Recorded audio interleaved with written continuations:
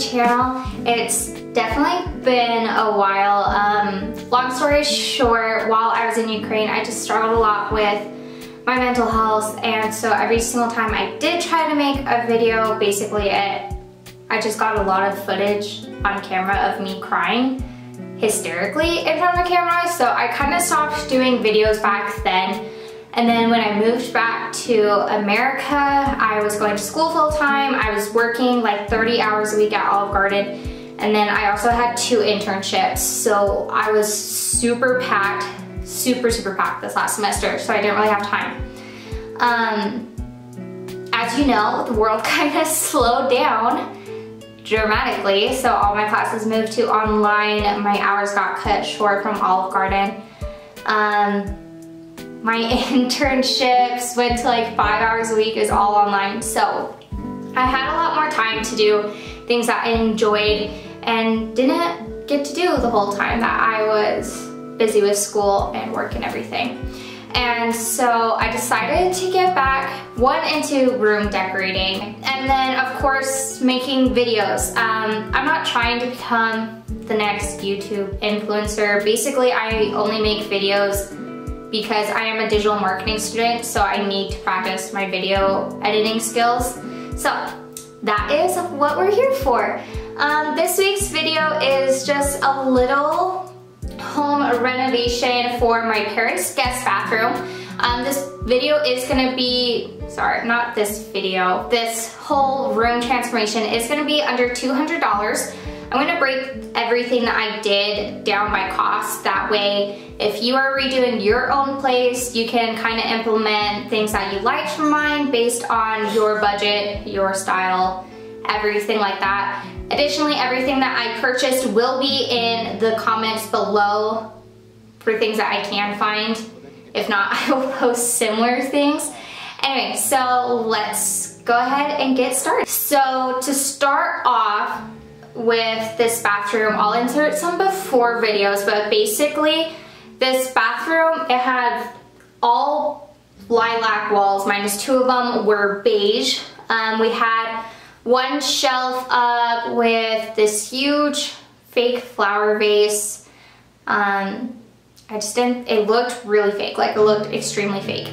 And then, I don't actually have a video of it, but there used to be this huge picture up here. It was an iris. I will attach a picture of it. It's like an abstract art, so it always just looked like a big shadow man to me as a kid. Anyway, that was in here. And then also we had the brush nickel in here for the towel rods, the sink, and like the shower doors. But then there's black fixtures on the knobs. So I guess the criteria that my parents set forth for me when I started this bathroom was that I couldn't do anything too extreme. So I couldn't paint, like I couldn't spray paint any light fixtures, any of the towel racks, any of the sink faucets, anything like that. I also couldn't paint the cabinets, just because all the cabinets in this house, all the bathrooms and all the kitchens are the same cabinetry. So if they sell the house in the future, when they sell the house, they all match. So that was kind of their criteria. So then my biggest challenge was I had to find out a way that I could incorporate brown from the cabinets and the shower tile with silver from the light fixtures and the towel rods. And I was so lost. I was like, how am I supposed to make brown and silver go together? Because that's just kind of a known thing that they just don't really go together. At least in my opinion, they don't really go together. So I went on Instagram and I asked all of you in an Instagram story what you guys thought I should do as far as colors, and I looked on Pinterest, just trying to see what color I should do. So I actually decided on this teal color that you can kind of see from this shot frame. Anyway, I'll insert some inspo pictures I had as well as my mood board. My mood board did kind of change as we went about it. Originally I was going for more of a dark, moody feeling. We were gonna keep the gray towels my parents already had, keep the gray floor mats that were in here.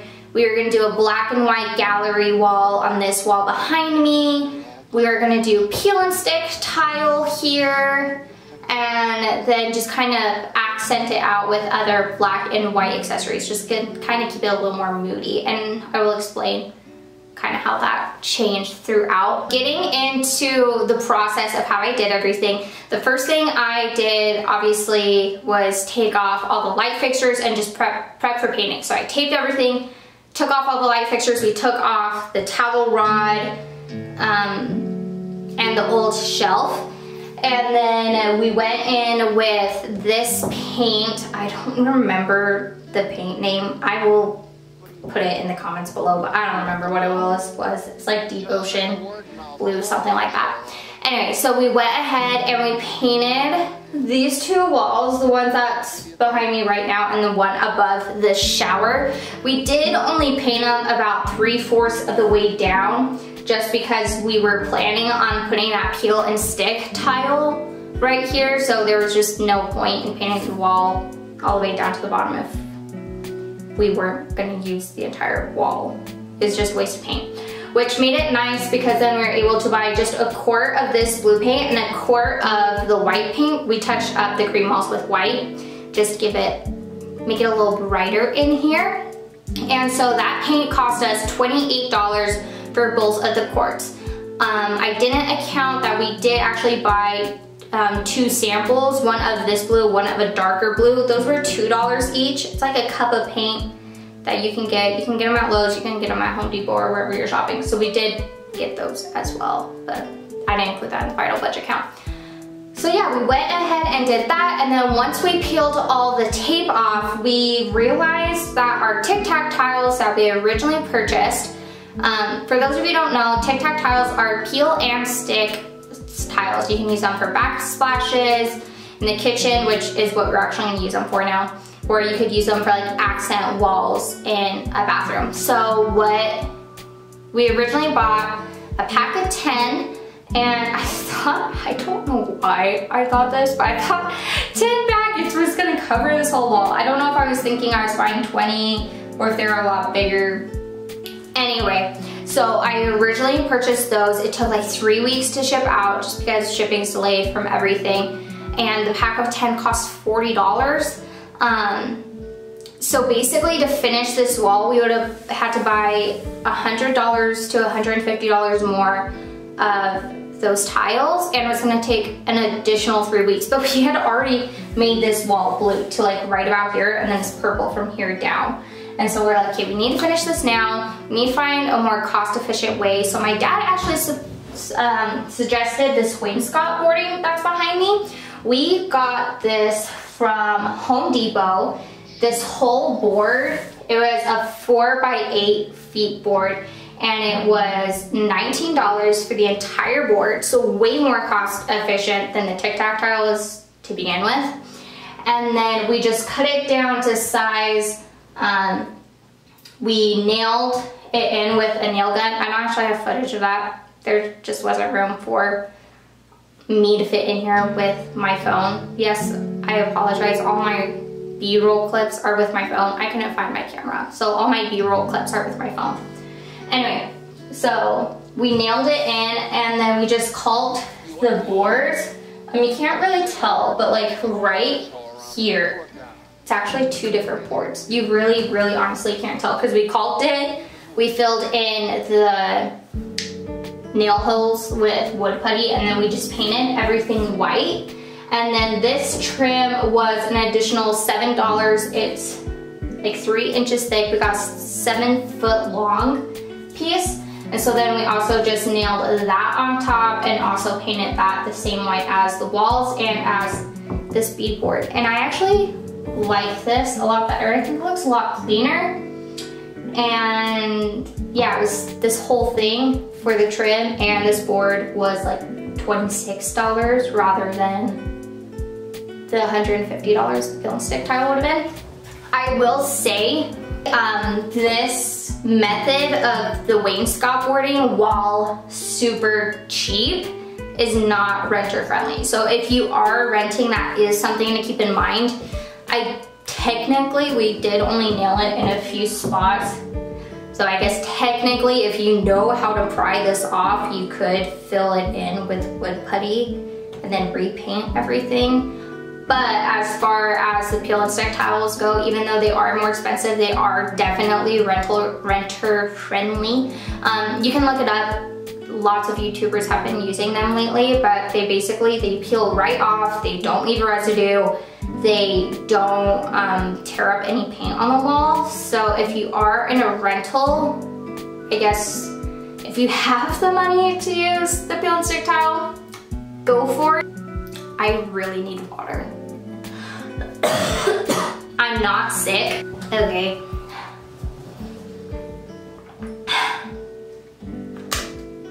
Hopefully I should be better. Okay.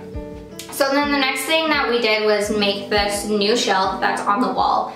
For that, we bought a $7 plank of wood from Home Depot. Lies. The plank of wood was from Lowe's. The brackets are from Home Depot.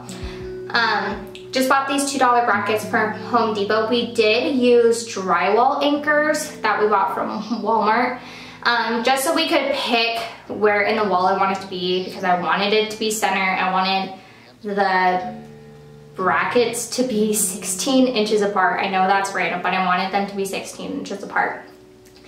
And so I didn't want to have to rely on where studs was, because the stud was actually in the middle of the wall. Anyway, and then we did go ahead and just put some finishing touches on that. And then our next big project was actually these mirrors. These mirrors were super, super, super affordable. They're a DIY mirror. I'm not gonna lie, they took it took us a few days just to make these mirrors. Mainly we got sick of making them. We got the actual mirrors from Michael's. They were like $3 or $4. We got 3 different sizes and shapes, just kind of mix things up. Then we got the bamboo vase filler from the floral section. That was like $20. And then we got this raffia. I don't know why I'm pointing up, you can't even see those. We got that from Amazon. I think it was like $7. Daniel bought it. I'm not actually sure how much it was. I'll link it. But yeah, so it ended up being like $12 per mirror. So super, super affordable, especially if you've ever bought mirrors. You know how expensive mirrors can be. Like, they're not cheap. I don't know why, but they are not cheap. Anyway, if you want to know how to make these mirrors, I will link the tutorial I follow down below. It's from Lone Fox Homes channel. He's amazing. I love all his DIYs. But yeah, so I will link this exact tutorial below so you can follow it as well. The only thing we did differently is, instead of using his quick hold adhesive or whatever he used, we used Gorilla Glue hot glue. And you guys, this stuff is so strong. It does dry quick, so you gotta work quickly. Don't try to glue too much at a time, because it does dry fast, but it dries so strong. This top, my right, your left mirror, actually, so we originally tried to hang these up with command hooks because we wanted to be able to place them anywhere on the wall so the studs didn't match up. So we had originally tried command hooks, bad idea. And this top right one, we hung them all up, and the second I walked out of this room, the whole entire hook and mirror fell off and fell onto the floor. And shockingly, one, the mirror didn't break. That's the biggest shock of them all. The mirror didn't break. And then 2, none of the bamboo or raffia or anything came off. Like, it was all still assembled. So it was totally fine. So yeah, that to me is a testament of how strong the Gorilla Glue is, because nothing actually fell off. And then trying to think of what else. I think after that, it was just like finishing touches. I think if you're not gonna do a whole remodel, and if you're just gonna do like a makeover, that would be my suggestion, is taking all those little like mundane things that you have in your space and switching them out for more permanent, sorry, I just have a strand of hair that's bugging me. Ones that just look nicer, because it just shows that you looked at all those little details in a space. That pulls everything together for me, is looking at those little details, because I feel like no matter what color palette you choose in your bathroom, if you put in the attention to those little details, it's gonna look like a professional did it. That's basically all we did. I'm gonna go ahead and attach the final reveal videos. So I hope you like it, but yeah, so final reveal videos in 3, 2, 1.